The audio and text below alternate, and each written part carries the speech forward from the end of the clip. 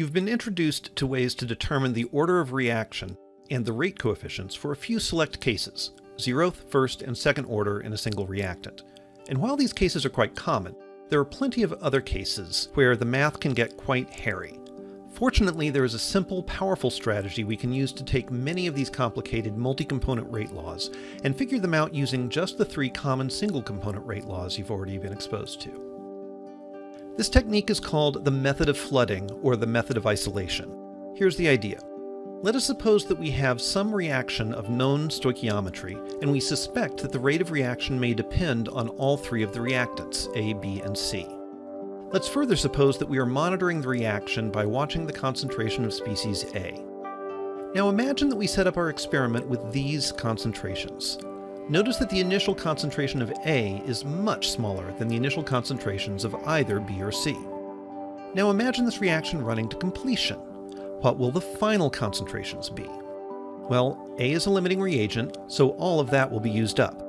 But based on the stoichiometry of the reaction, the concentrations of B and C will barely have changed. We have flooded the system with B and C, hence the name of this technique. So what does that mean for our rate law? Well, if the concentrations of B and C haven't changed, then all of this is constant over the course of the reaction. Let's combine that into one constant we will call K observed. But look closely at this expression.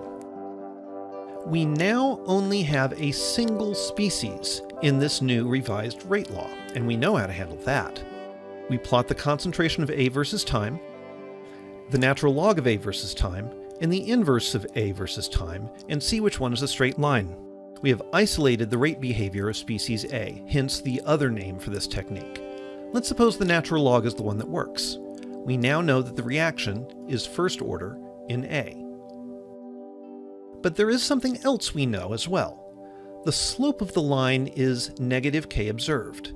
This is what we call a pseudo first order rate coefficient, because it isn't a true rate coefficient, but under these conditions it sure acts like one. But now notice something else. We can choose different flooding values for B or C and still flood the system with them. Let's leave C alone for now, but change how much we flood the system with B. We still get a pseudo first order behavior, but we have a different K observed. Why? Because the value of K observed depends on the concentration of species B. We even have the formula for how it depends on the concentration of species B. So let's make a bunch of measurements at different flooding concentrations of B and plot the results. Let's suppose the data looks something like this. It is pretty clearly linear, going through 0, so that tells us that B has to be 1. Now we repeat the process holding the concentration of B constant, but varying the concentration of C. In this case, the curve looks quadratic, which you could check by fitting the data. So now we know that C is 2. Now the only thing left to do is to find the true rate coefficient K. But that is a piece of cake, because you have a bunch of different determinations of K observed for different concentrations of B and C. And now that you know the reaction orders, any or all of them can be used to find K. And that is the method of flooding. By controlling your experimental conditions such that only one reactant's concentration changes over the course of the reaction, you are able to fold all of the other concentrations into a pseudo X order rate coefficient, where X could be 0, 1, or 2.